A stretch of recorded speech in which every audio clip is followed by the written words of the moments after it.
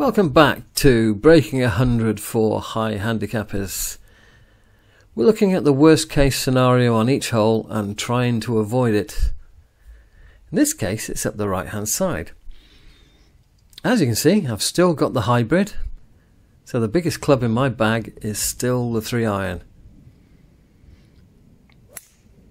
Oops.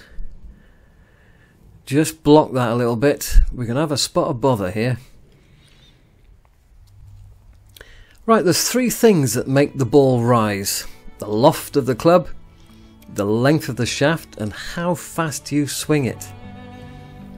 So I've got a 6-iron here. I'm going right down the grip.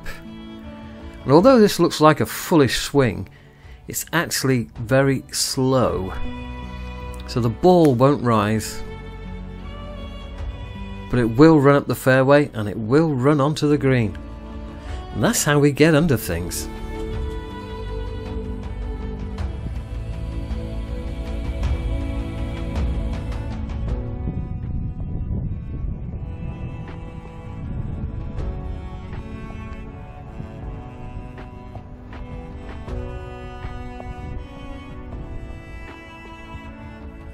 One thing I would recommend is never give yourself a gimme. You need to hole everything.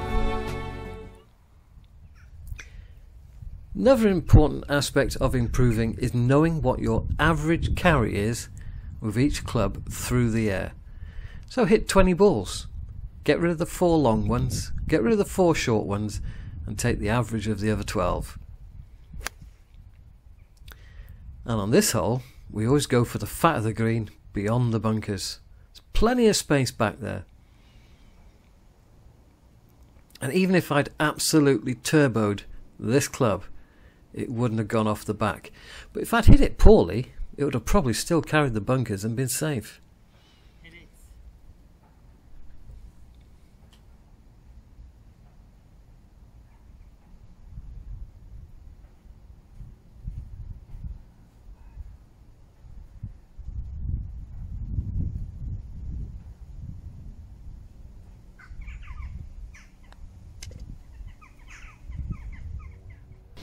Every course is going to have long, difficult par 4s that we get 2 shots on.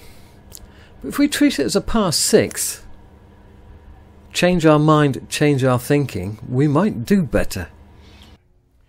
Right, so by keeping left, the corner isn't any problem. If I'd gone up the right, I'd be in stum or snookered, whatever word you want to use.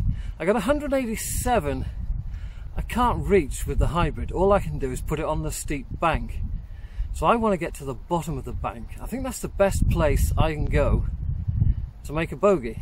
Don't forget, we've got 2 shots here. So bogey is a net birdie. Got an 8-iron.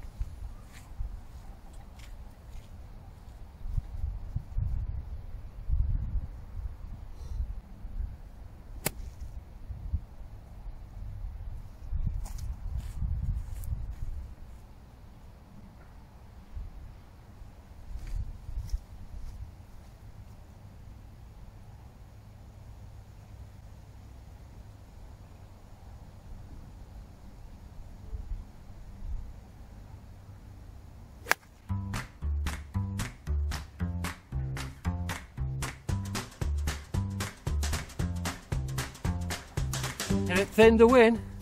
Right, silly me.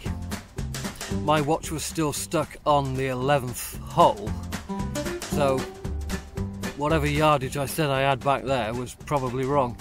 Anyway, I got 71 here. I'm going with the 50 degree. The sandwich just isn't going to make it. There's far too much loft built into the slope. It's just going to go up.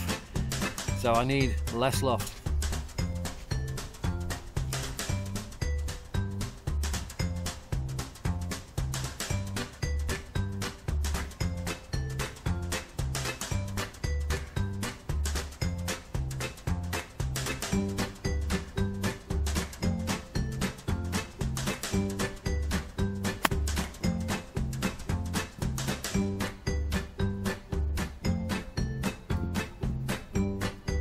Guess we'll lay up.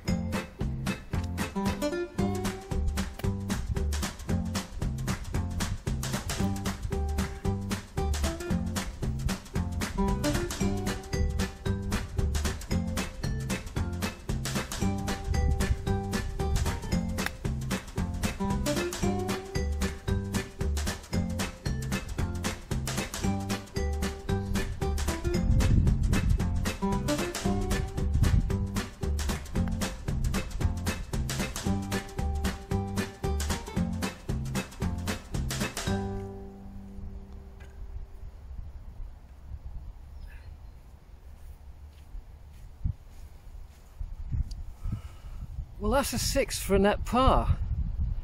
And I played the hole like a chump. So I think you can do better than that, can't you?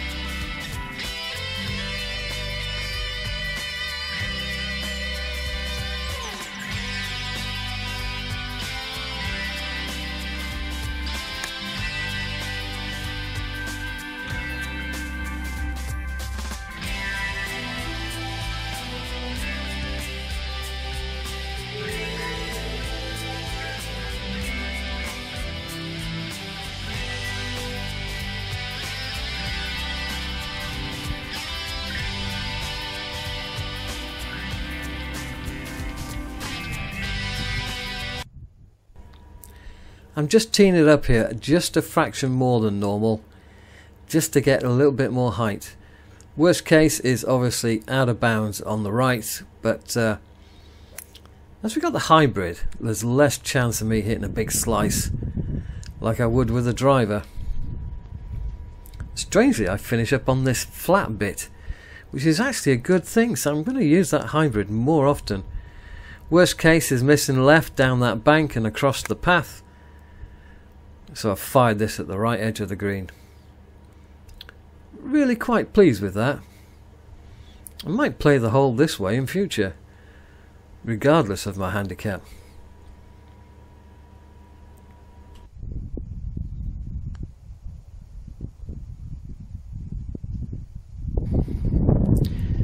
Well, we can't always drop it dead, so this is why we practice our 4-footers. If you can do this in practice, when you've actually got one on the course, it's no longer a knee knocker and it's almost a dead certainty. Gotta keep practicing these. Every time you go and play, practice those. Another big hole. The only place we don't want to go is the trees on the right, so I'm aiming down the left with this one.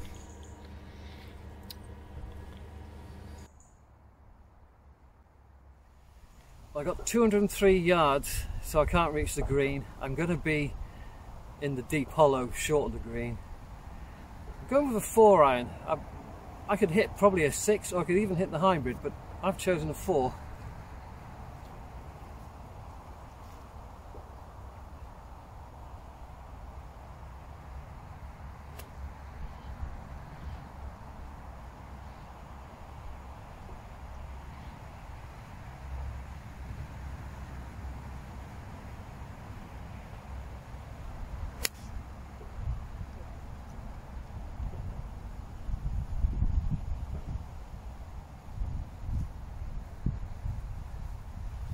I don't know where that came from, but that's a mess.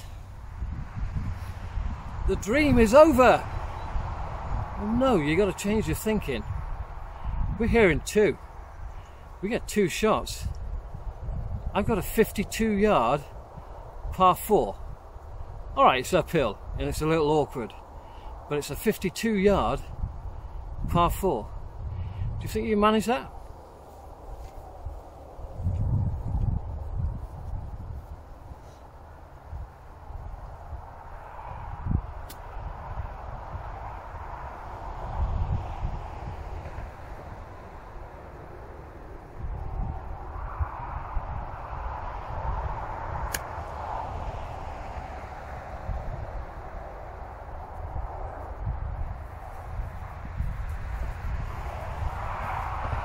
Change your thinking and it takes all the pressure off.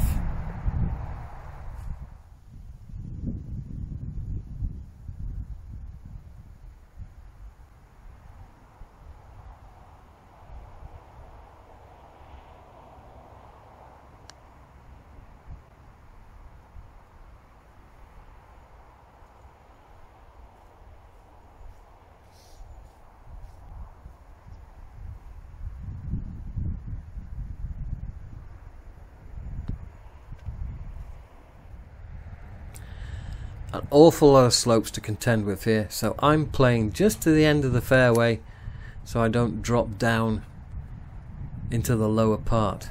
But this one has just flown. I've hammered it.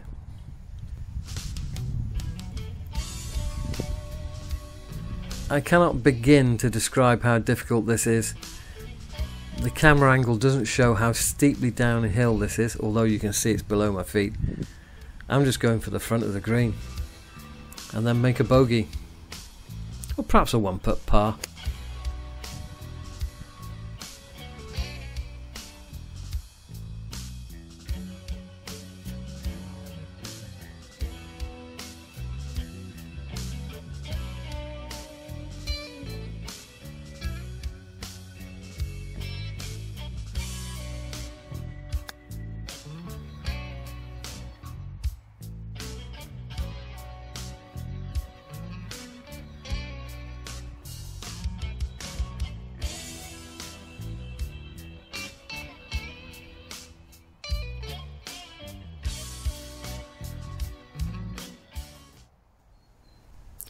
Now, I don't know about you, but I find getting up and down out of 6 feet of water somewhat problematic.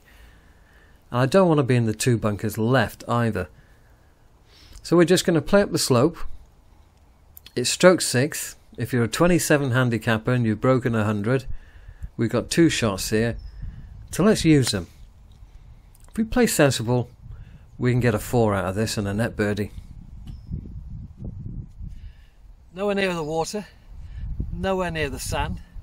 I can get to any flag from here. Short, right, left, long, middle. I've effectively got myself about a 35-yard par 4. Let's do better than that.